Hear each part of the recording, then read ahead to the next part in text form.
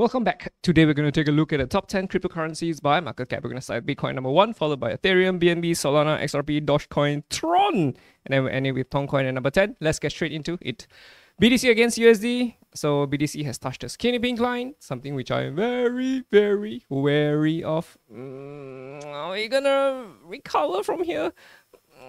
We're not sure. Are we going to touch the skinny pink line again? Not sure. I'm not sure. Again, this is not what I would consider as a bearish reversal chart pattern, right?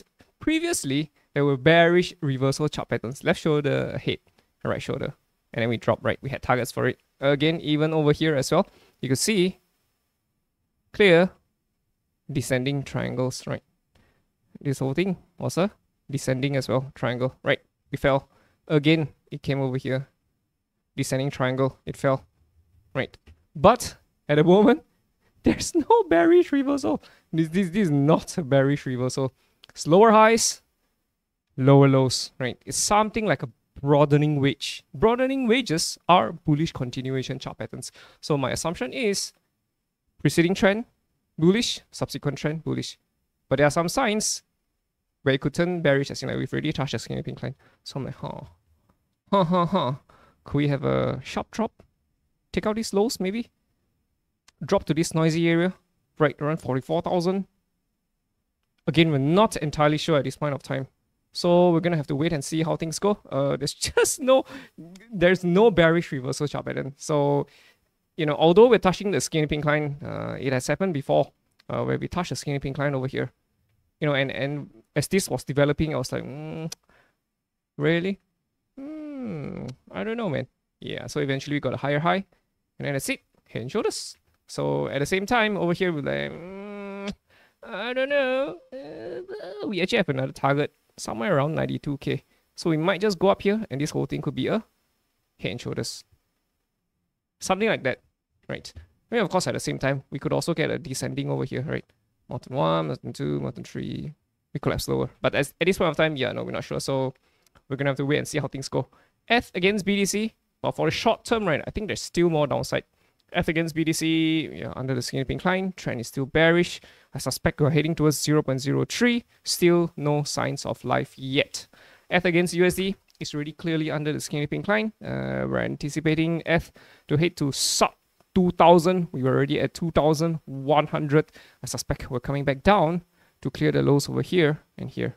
Wouldn't be surprising, in my opinion, to see a rally as well, right? And this whole thing could be a rising channel. Hovering close to the skinny pink line. Boing, boing, boing. As the skinny pink line curves down. Right. Rising wedge, rising channel. Bam! We hit lower.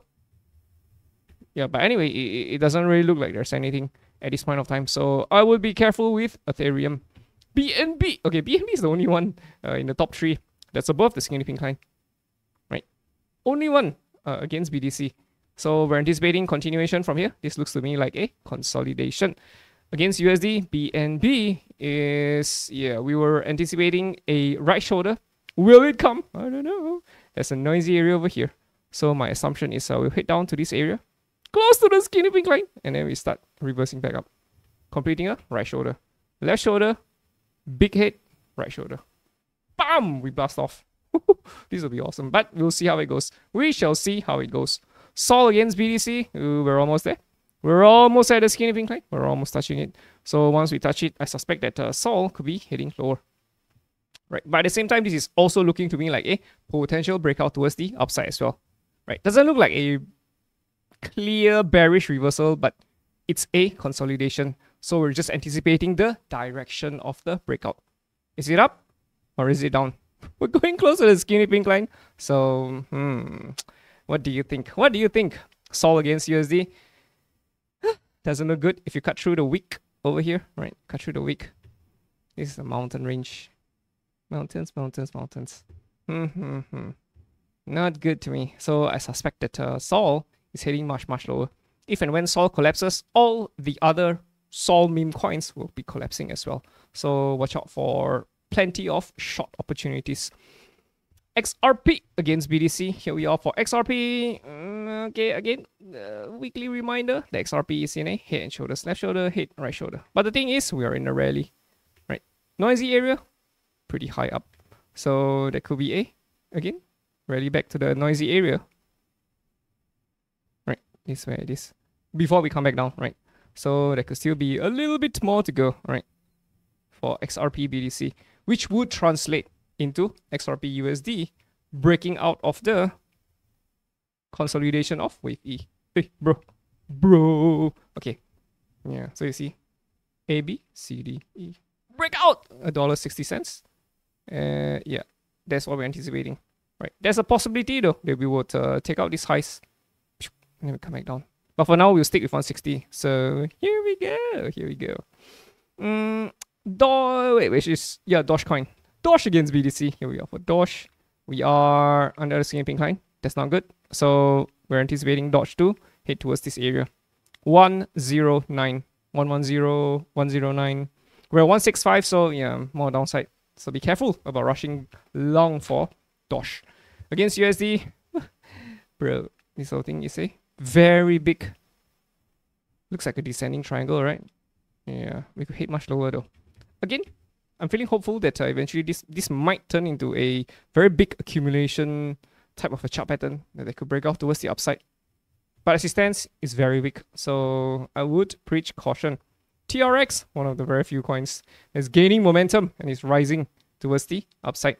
For TRX against BTC, we are going back above the skinny pink line. I'm not too sure what's happening. But could we be getting an inverse head and shoulders over here? Left shoulder, head, right shoulder. Breakout? Not too sure. Not too sure. Against USD, Tron is still above the skinny pink line. So you see, technically, Tron is still in a bullish trend. Right? Bam! It breaks out. So, oh yeah, bro. This looks like a mountain range, right? You would anticipate a break. Yeah, but eventually it rose higher. So that's why technically, we have not touched the skinny pink line yet. Skinny pink line, so that means the trend is still bullish. So yeah, looks like potentially Tron is going to break the all-time high. Justin Sun performing magic. Toncoin against BTC. Here we are for Ton. Ton BTC. We look at it on CoinEx. Yeah, still above the skinny pink line. So technically, it's still in a bullish trend. But we could be coming back down for a wave B. You see? C, D, E. Right. So yeah, this could be the next part of the move. Not too sure. We're not too sure. Ton against USD. We look at it on Gate. Yeah, so Ton is still above the skinny pink line. Right. So technically it's still bullish, but Powell is, in trouble at the moment. So if Powell could, wiggle his way out of trouble, then yeah, potentially, we would expect Ton to resume its bullish trend to 1350. Once it touches the skinny pink line, then I will assume that the head and shoulders is on. Left shoulder, gigantic head. Right shoulder, pump. So as it stands, yeah, I will preach caution. Be very, very careful about going long for Ton at this point of time. We're still not entirely certain. All right, hope you guys have a great day ahead of you. See you in the next one.